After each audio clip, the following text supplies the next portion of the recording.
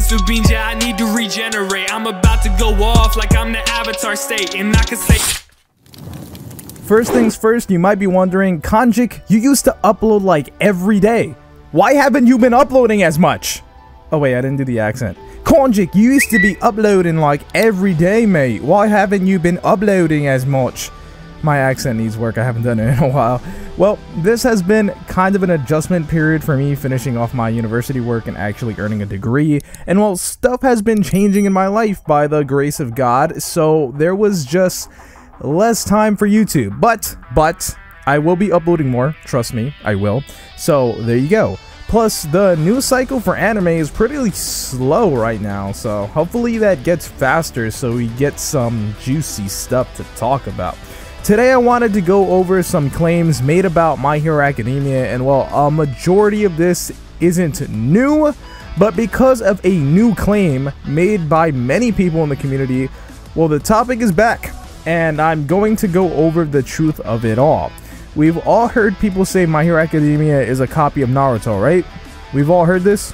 Yeah, well, due to, well, basically the destruction of literally every single argument or notion that people make when it comes to Deku and Uraraka being a canon or official romantic relationship, whether that be for right now or people claiming it's practically confirmed canon for the future.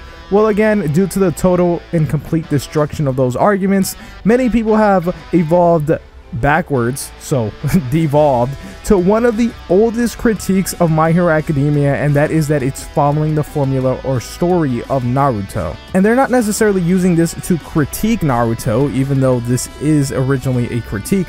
They're using this to support their claim. So specifically why they've done this is in order to say that it is obvious that Deku and Uraraka are canon as a romantic relationship. The argument from these people goes like this. Deku may have never been shown to like Uraraka romantically, and may act similarly around her as he does to many other girls in similar situations in the series, but since Uraraka has been shown, stated, and confirmed to like Deku in a romantic way, that must mean Deku will eventually change and reveal that he actually truly does want to be with her romantically, and that he is in fact in love with her, and this is because they are the new Naruto and Hinata of this generation. And since Horikoshi is following Naruto, and we know Hinata liked Naruto, and Naruto did not reveal his love for her until the end, that is proof that the same will happen between Deku and Uraraka. Case closed. Okay, now back to reality. Does that argument from these people actually come from truth? Well, Horikoshi, the creator of My Hero Academia, had an interview alongside Kishimoto, the creator of Naruto, and here is what he said about inspiration from the Naruto series when it came to Uraraka. Horikoshi says he actually specifically looked at Naruto to compare Naruto Volume 17's tunnel scene with Jiraiya and the My Hero Academia Volume 2 hallway scene with Midoriya, Bakugo, and Uraraka. That's the inspiration concerning Uraraka. That's the inspiration. But hold on, he may not have said Uraraka is inspired by Hinata, but if he's following the Naruto formula, that means they are still Naruto and Hinata inspired, right? Well, in the interview notes, it says, the interviewer asks Horikoshi how he thinks Naruto has influenced him, and he says he knows the readers make comparisons and he has seen people online saying My Hero Academia is a ripoff of Naruto.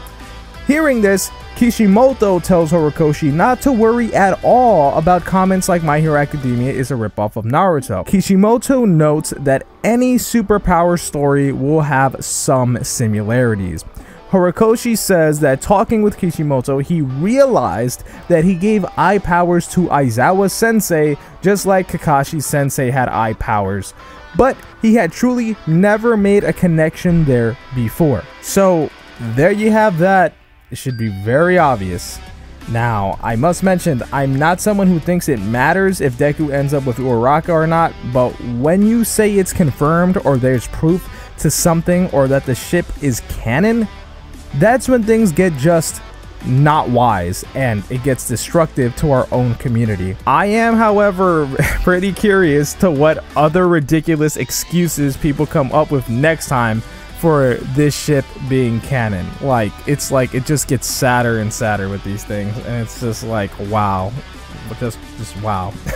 If you want more information on what ships are true and what are not, check out the video all about it right here on the channel. I explain it all. But I would appreciate it if you left a like before you leave this video. My name's Konjik. I love you, and I'll talk to you later. And I can say that I'm great, yeah, I can say that I'm perfect. I ain't the one that was out here saving lives, I was purchased. Now we about to take you out if you try to act toxic. I'ma send you straight up to my main man, Konjik.